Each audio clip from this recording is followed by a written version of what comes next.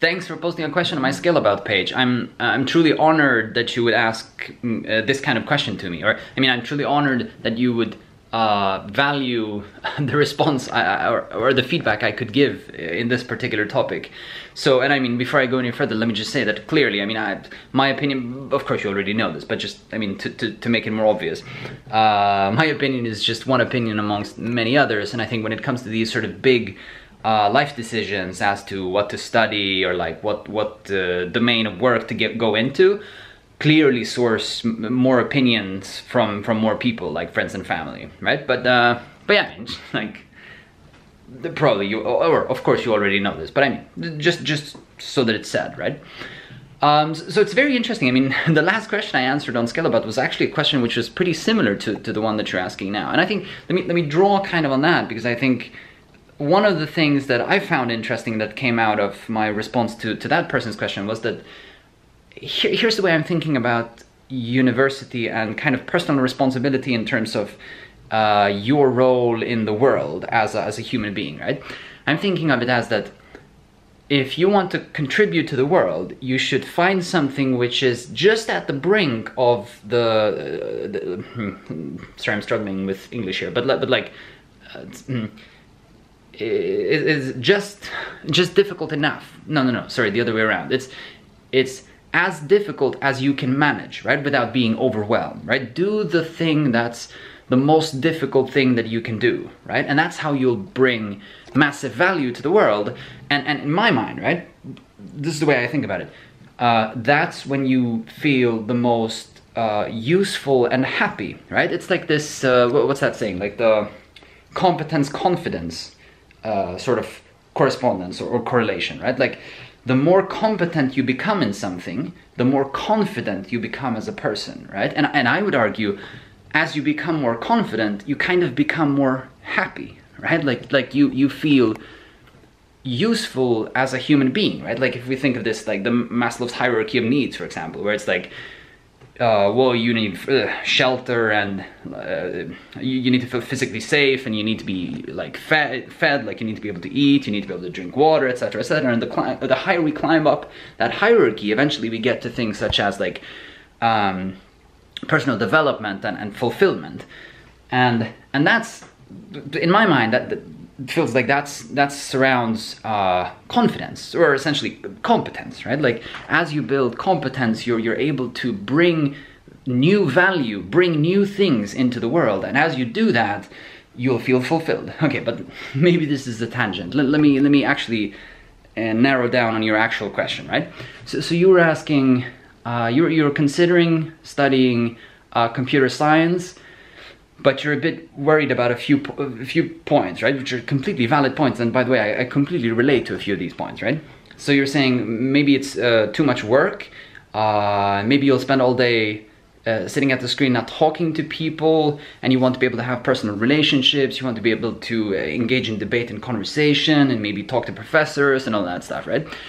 So, I mean, if we just go on the last point, like being able to talk to professors and actually having good teachers, right, or good staff, that's super difficult, man. Like,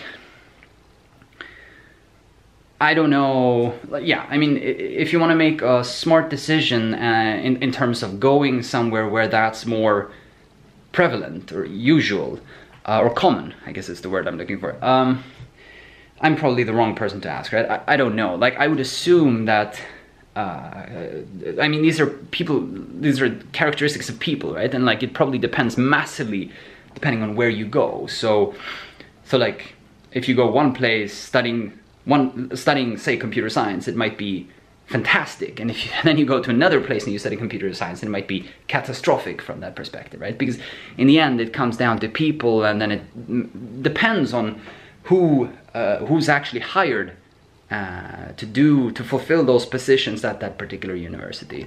So yeah, sorry, sorry, I have water in my ear, I'm going crazy. apologies. So yeah, I mean, I would assume that's kind of a shot in the dark, right? Like maybe you get lucky, maybe you don't, right? But again, like if you want to make a a strategic decision there, I would ask somebody who's more senior than me, right? But regarding the other points, I mean, I kind of think of this as that much of this is within your own power, right? Or like, you have the power to control a lot of these things. Let me give you a concrete example. Let's think about this engaging in personal relationships, or like being able to engage in debate with other people and not being like let's think of it as socialized, right? Like having a social dimension and not just being completely closed in. So here's the thing. Before I went to university, I went to, I'm not sure how that translates into English, so I won't use any terms, but like the school thing that was before university, which is called gymnasium in Swedish, or in Sweden, but I know that's not the word in English, but just for reference, right? I went to an IT-oriented thing, gymnasium, before I went to university, right? And after that, after having finished that, I spent 2 years like mucking about and trying to do like indie game development, like working with Flash, or like programming for fun. But I was sort of convinced, that I don't want to go back into IT because I felt isolated, right? Kind of like what you're saying now. I felt like, okay, well, life has got to be about more than about computers, right? And it just seems like I'm spending a lot of time indoors with people who want to spend a lot of time indoors, right? And I'm not actually getting out into the world, and I'm not actually engaging with people. But the way I look at this in retrospect now, like, it feels like instead of, let me put it this way, the reason I didn't do anything majorly useful for those 2 years was because I didn't accept the fact that what seems to be the thing that I'm fairly naturally susceptible to learning is in the domain of computers, right? I wasn't accepting that. It seems like that's something that I'm fairly good at doing, and like, let's not talk about nature nurture, right? Let's not talk about what was suitable for me, like biologically, or like given the genetic hand that I was dealt. You could also take another view, which was that, well, when I was a kid, I used to do a lot of computer stuff, like, I don't know, play computer games or like muck around with video games. So I've spent quite a lot of time in my life with computers, meaning that it makes sense for me as an individual to make something computer related my profession, because I've spent so much time in it that clearly there's a certain level of maturity, right? And it takes a lot of time to replace that maturity. So like, if you're thinking about doing computer science, I assume you have some basic level of computing skills, right? And like, really, I do count playing video games, like, that's definitely a computing skill. Like, if you've been playing video games, you've spent time with computers, right? And that gives you proficiency, in my mind, right? It's like, well, okay, it's not like, well, it's difficult to find a job with that as the only background, surely. But you've spent time in the vicinity of computers, giving you some proficiency that other people don't have, right? And that's the key point, right? Like, you already have an edge. And I think it makes sense then to make use of that edge when you go into your career. Okay, but now I'm drifting off topic. What I was trying to say is that I was concerned that I would be completely isolated socially. Now,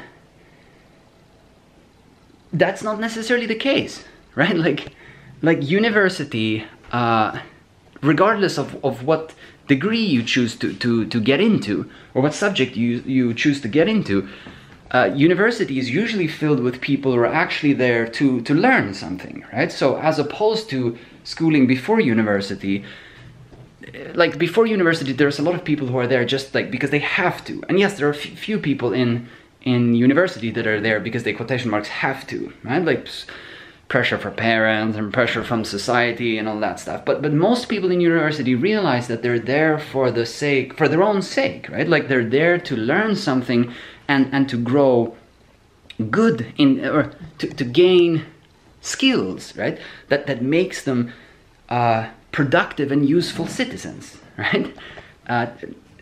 To gain competence. And I think that makes a huge difference, right? Because suddenly then you're in a situation where it's no longer this sort of playground feeling where there's the cool kids and the non-cool kids. Of course, like, that just continues throughout life. Of course life is like that, right? Like, there are always these social hierarchies where people group up in different groups, but it's less of that in university because people are slowly growing up. And okay, what I'm trying to say in a very strange way is that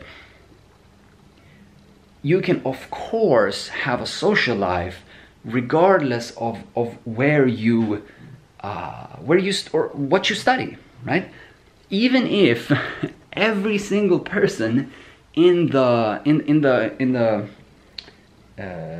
do you call them programs? I assume you call them programs, like within the subject that you choose to study, even if every single person in your class you feel as a complete douchebag that you never want to hang out with, right? Like maybe they're like, you feel like you want to engage in debate, but they're just super nerdy and don't want to talk to anyone, right? Like, even if that's the case, there are tons of people in the world, and all you have to do is just find a hobby and engage with other people, right? So like, let me give you an example. Currently, I'm doing a lot of rock climbing, right? So I'm hanging out with people who are close to me geographically, but very, very far from me academically, right? I mean, I'm doing a PhD, so I'm still in university, right? Or in some sense, I'm back to university. But I'm not hanging out with people who are academically, subjectively, like, from a subject sense, similar to me, right? I'm hanging out with people who have the same interest as me, right? But are doing something completely different that I would never do, right? Like academically. Because we find common ground in the thing that we want to do, right? And if I could redo my bachelor's years, right? Sorry, my cat is mucking about. I have to stop this.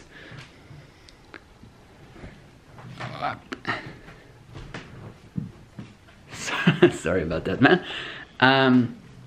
So if I could redo my bachelor years, I would do more things that were activities outside of the curriculum, right? Like I would spend more time doing completely different things, where I would meet people that are outside of the subject that I'm studying, right? I would find common ground with people who like the same things as I do outside of the program, outside of my particular class, right?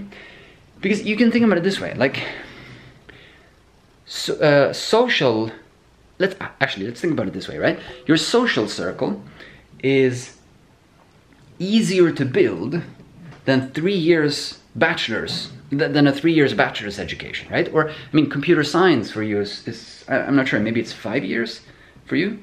So we have this degree called civil engineering, and if you do computer science in Sweden, that's 5 years, right? So that's a long time, right? So the way I look at it is like, which thing is cheaper? Which thing is easier to replace, right? And I know this sounds like, this makes me sound completely harsh and evil, but like, friends are not true friends, of course. I mean, true friends are like invaluable and super difficult to replace. I understand that for sure. I'm not an idiot like that. But what I'm saying is that the creation of friends, the creation of a, let's say, surface level friendship, like casually hanging out with people, that thing is much more controllable than not more controllable. That thing is much less expensive than an education. Like, an education is super duper expensive. So it's really important in my mind that you get the education part right. Like it doesn't make any sense to say, okay, I think it would, from the perspective of my skills and from the perspective of what kind of career I want to have, it would make sense to do this thing. But I'm not going to do that thing because I want to have a social life, so I'm going to do this thing, this other thing, where it seems like there are where it seems like they have a nicer social life and they have more fun activities that they engage in, right?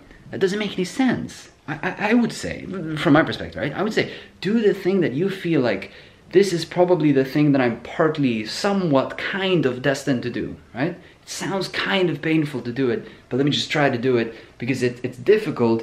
And if I could manage to do it, I would be super employable, right? And I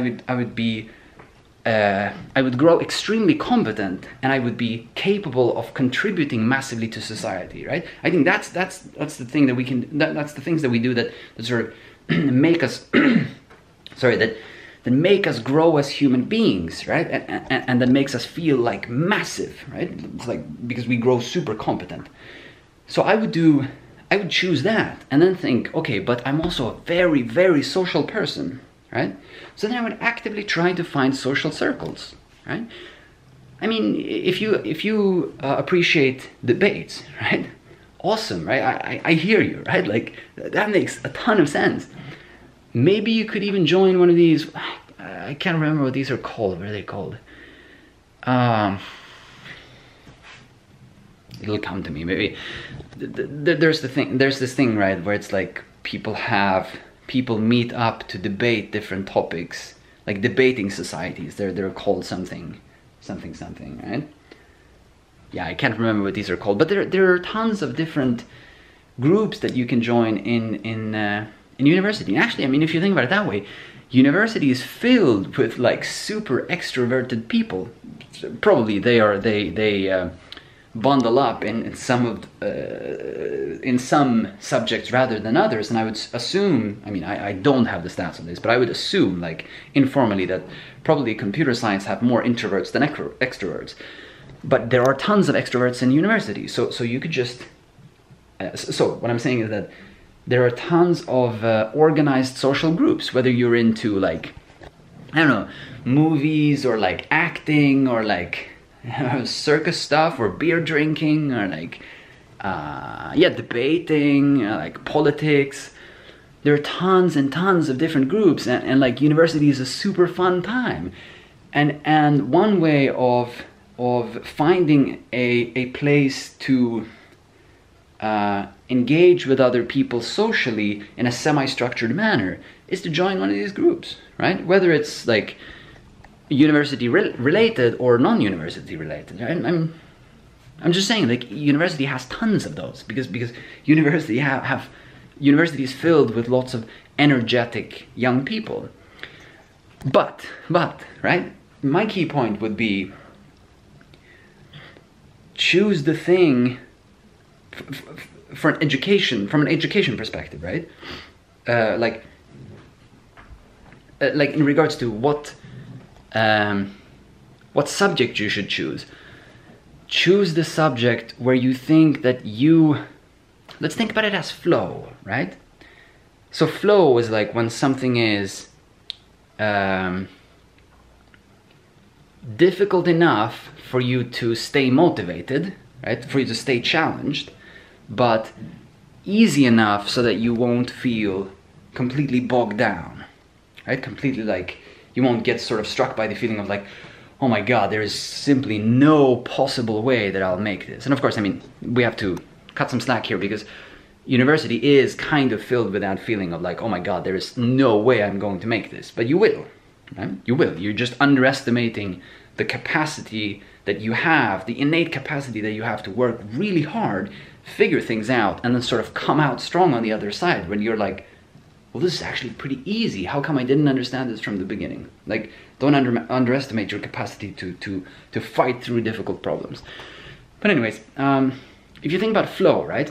I think you should err on the difficult side. You should, when in doubt, right, take something which is a little bit, that maybe seems a little bit too difficult, right? Because we tend to be a little bit lazy, right? We tend to be a little bit, let's say difficulty averse or something like that, like kind of wanting to avoid things that are super or seem super difficult. Because I think, right? I think you'll thank yourself in the end, right? Like much like I do now, right? Like I thank myself that I did go into university, right? And that I did pick something which was computer related, right? Because probably what would have happened otherwise is that because I have this interest in computers, if I did something completely different, right? Like let's say I did biology, right? Which would, by the way, I mean, be super interesting. But maybe I would probably end up doing something computer related within biology, right? Like I would probably feel kind of malplaced because I should have done something computer related. But I mean, that's not the end of the world either, right? Like you could also say that that would be great because then you would have a very solid skill like biology, and then you could just see computers as a tool and learn computers on your sort of free time, and then maybe get into like simulations, right? Like simulations of biological phenomena, and then you'd be a great researcher, for example. But or you could start a biotech company. I don't know. Anyways, doesn't really matter. Well, so let me put it this way: what I've said before, for example, is that I did information systems, which is in the social sciences. Which is in the social sciences rather than the sciences. And I think, in retrospect, that the better move for me would have been if I would have mustered up the strength to sort of do summer school and read up my math so that I would be eligible for computer science and then do computer science, okay? Because I could have managed it, right? But instead of erring on the difficult side, I erred on the easy side, right? And I went for the lower hanging fruits. I went for the simpler stuff because I just figured, it's better than nothing, and I'm interested in computers, so let's do this thing, right? But you are very, very capable as a human being, right? We are underestimating our capacity to struggle to get through some really difficult things, learn some really cool things, right? And become very competent. So anyways, I mean, let me try to wrap this up. In some sense, I think it doesn't really matter whether you do computer science or whether you do medicine or biology or physics or whatever it is else that you're thinking of. As long as you feel that you have some interest in it, right? And you feel that you're not cutting yourself short. Like that's a really important one. Super important one, okay? And don't kid yourself, right? Because life is full of these situations where we rationalize, right? Like where we tell ourselves, oh, no, but I'm not actually doing this just because it's easy. I'm doing it because I actually want to. But somewhere deep down, right? Like you actually know that you're doing it because it's easier, right? Or let's say you're doing it because you think the people in that subject will be cooler than the people who would be in the subject that you would otherwise study. Like, I would say that's a very, very dangerous reason, okay? The social stuff you can figure out. You can figure out in a different way. But figuring out difficult subjects, right? Such as computer science, biology, physics, all of these different topics, that's much more difficult, right? So don't take something just because you think the people there will be more interesting, right? Pick something where you feel like, okay, this is pretty difficult, but if I could do it, I would come out a very, very competent. Sorry, part 2 of this video. I will accidentally make these videos too long. Sorry about that. Let me try to wrap this up. So part 2, okay.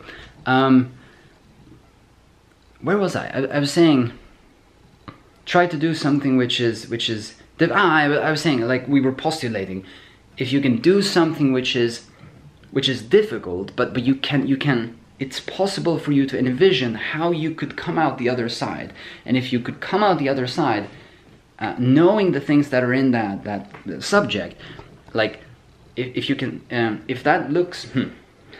If you envisage yourself coming out of the other side, does that look like a person who's very competent, right? Like, does the things that person would be capable of doing in society look interesting, right? Like, if you do computer science, for example, right, and you come out a great programmer in the other end, right, or a great theoretician or something like this, right? But let's say a great programmer for the sake of the argument, right? What could you do with that? Like there are tons of different things that you could do with that, right? Like you could build your own startup if that's your thing, right? You could go work at like a major IT company, right? Build some really cool products that they're working on, right? Be part of like really, really big companies. You could just like, I don't know what floats your boat, right? Like, but IT is a good place, right? And it looks like it's going to be a good place for at least a few more years. So you could go on a hunt for the cash, right? Like, I mean, many of my friends have spent years working for companies that they don't necessarily feel like they have any emotional connection to, but they're making outrageous amounts of money doing that, right? And I mean, that shouldn't be underestimated. If that's your thing, like if you feel like that's something that would motivate you, then I mean, that's a great proposition, right? And again, none of these things, none of these different paths, right? Like whether you want to go for something that is like feels like it's truly great for the world, or whether you want to go for something that's that brings you tons of cash, or like you want to create something from scratch, like build your own product and bring that into the world, like any of these things. Regardless of which of these you choose, you can always have a great social life. Always, right? Like that's completely on you. Like, or I mean, let me, as a disclaimer, of course, like we have to understand the of course there's a cost, there's a cost benefit analysis here, of course, right? Like if you want to run a startup and you want to make this startup like the biggest product in the world, of course you're going to have to pay for that by giving up other things in life, such as probably your social life, right? But you don't have to aim for the biggest, baddest startup that will blow the world into pieces, right? I mean, good pieces, I hope. But and if you want to work in a huge company, you don't have to aim for the top of the company. Like it doesn't matter what you do in what area, right? Like if you aim for the top of the pyramid, you're going to have to sacrifice tons of different things, such as friends and family, right? Because that's what people do to climb the hierarchy to get up into the top, right? But that doesn't have so much to do with the actual subject as it has to do with who you are as a person and how far you want to climb the pyramid, right? Like let's say the further you climb, the more you have to sacrifice. But if you're content with not going all the way to the top, which I'm sort of suggesting is a good thing, right? Because like who wants to give up everything, right? I surely don't, right? Like I mentioned rock climbing, right? Like I want to do rock climbing because life is super short and I'd rather do that before I die, right? Than spend all my time climbing this stupid pyramid.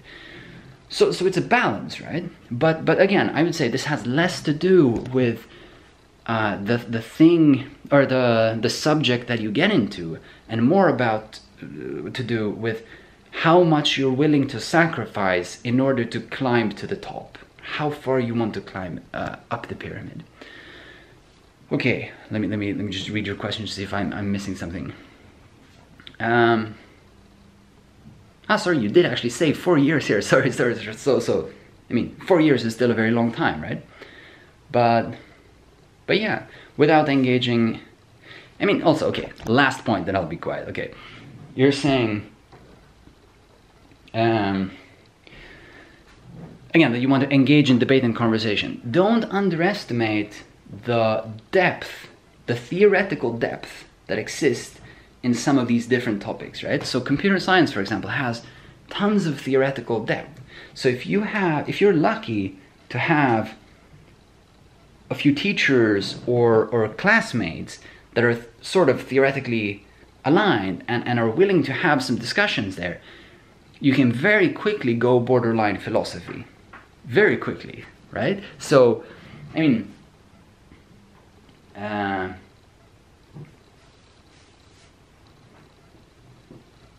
yeah, I mean, I'm hesitating to go there, but like compilers and category theory, for example, are two things that I find borderline philosophical, right? Like, who was that? Like Noam Chomsky, right? Noam Chomsky, the guy who invented, oh, what's that called? Sorry, I've been having too much vacation, I guess.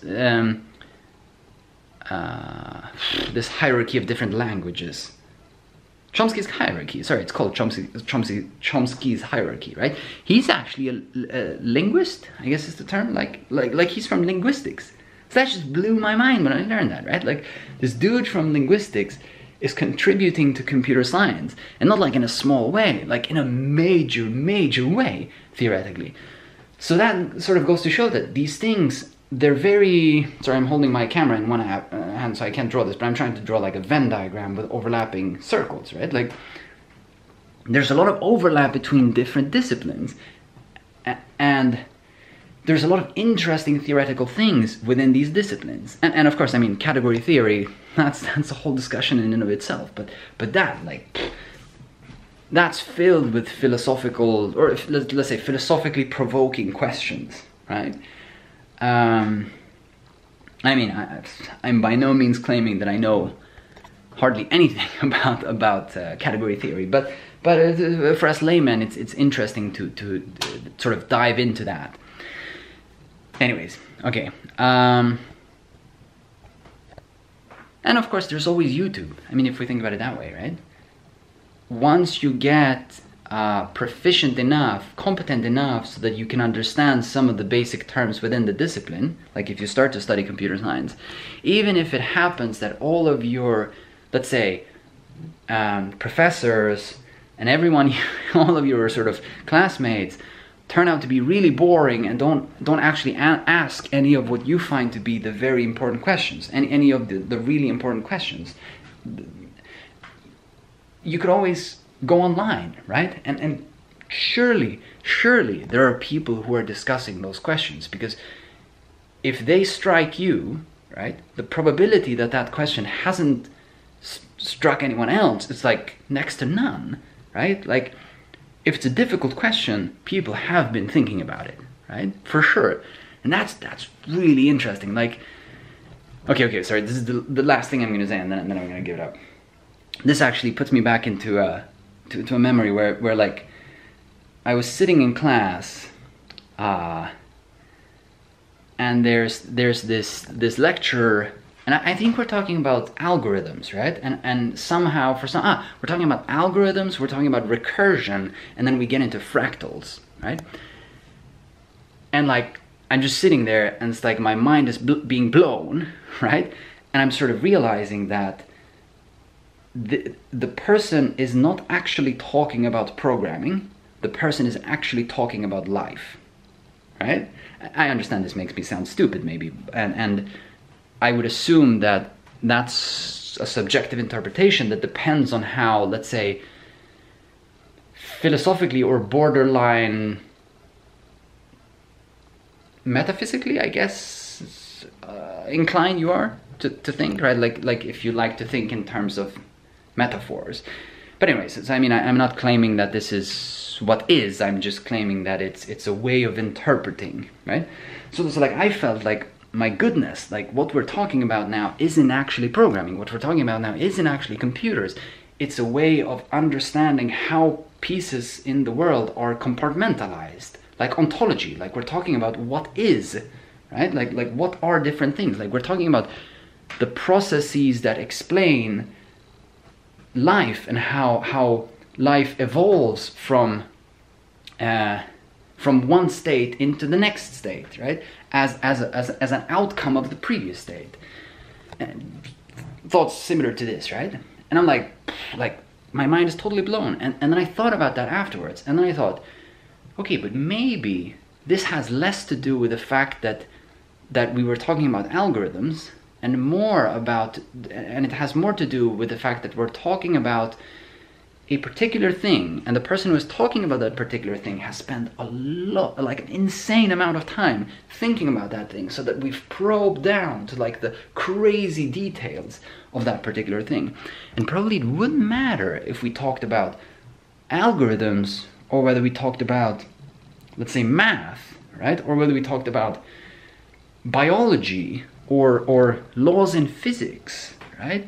Like, a number of these different things that I assume would feel equally mind-blowing, and sort of, it would feel like they explain like a whole host of phenomena where you would go like ka-chung, where you would just go like aha, right? And it's like that explains so much, and it's like you get words for something that you've been feeling for a long time, but you've lacked the capacity to explain. Sorry now. Okay. Way off topic. What I'm trying to say is if you get into something that's sufficiently difficult and you're borderline philosophically inclined, which it sounds kind of like you are because you want to engage in debate and conversation, so it sounds like you're thinking things through really thoroughly, then I think being philosophically challenged, or challenged to the point where you really have to think, right, in order to sort of sort your mind out, right? I think it's an inevitable outcome, regardless of what you study, right? It has more to do with the way you are approaching things than the thing that you're studying. But don't choose something that is insufficiently difficult, right? In relation to your capacity, right? Choose something that really challenges you. That's the way I would think about it, for sure. And don't beat yourself up. I mean, it's like, you'll make it. No worries, man. Okay, sorry, I hope that was useful. Maybe that was on a complete tangent, but hopefully those are some useful thoughts. And again, do source the opinion of others. All right, super good. Thanks a bunch for the question, and yeah, I hope to see you again on the YouTube channel. Thanks, and I'll see you around. And best of luck, man.